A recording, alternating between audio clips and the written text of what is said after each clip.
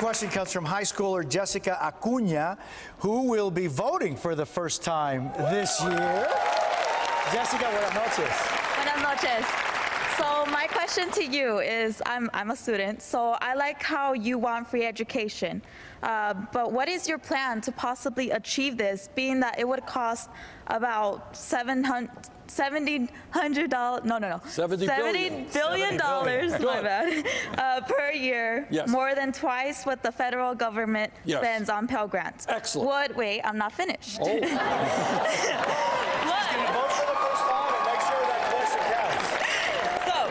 Would free college make higher education more efficient, more innovative, and higher quality?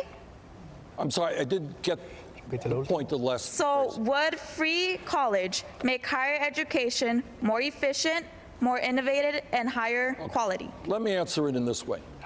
Okay, this is something I feel very strongly about. 150 years ago, very brave Americans fought for the concept of free public education. And what they were saying is, you know, working class kids, low income people, their kids have a right to get free education. It shouldn't just be available to wealthy families. Their kids shouldn't have to work in factories or on farms. Huge achievement. And what public education has been in this country from day one is saying free education for the first grade through grade 12. That's great. But you know what? The world has changed. Today, in 2016, in many respects, a college degree is the equivalent of what a high school degree was 50 or 60 years ago in terms of going out and getting a good job. I believe that today, when we talk about public education, it should include free tuition at public colleges and universities. That's what I believe. And why that is a revolutionary idea. My parents, my dad came to this country from Poland, immigrated here, dropped out of high school. My mom never went to college. There are millions of kids in this country who today, because of their economic circumstances, never believe they're going to be able to make it to college.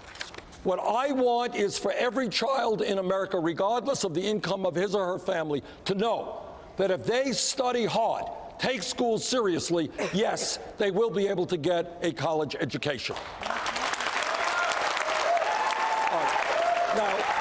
Now to answer, you raised a very good question, and your number was exactly right. The other thing that I want to do is lower student debt in this country. Millions of people are being crushed with high student debt. Every place I go, $50,000, $100,000, $300,000 going to medical school. We are fighting for both of those provisions. Now, you're right. It will cost $70 billion a year. It's a lot of money. It's a lot of money. How am I going to pay for it? Tell you how I'm going to pay for it. When Wall Street's illegal activities helped destroy this economy and hit the state of Nevada probably harder than any other state in this country, you know what happened? Congress bailed out the illegal behavior on Wall Street. Well, you know what? Wall Street's doing okay now.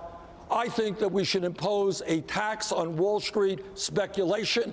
It is Wall Street's time to help the middle class of this country. That will raise all the money that we need. Muchísimas gracias. Thank you. Hey YouTube fans, I'm Luke Russert. Thanks for checking out our MSNBC channel. Subscribe by clicking right here and click any of the videos over here to watch the latest breaking news, mini documentaries, conversations from Shift, and other digital exclusives. Check it out.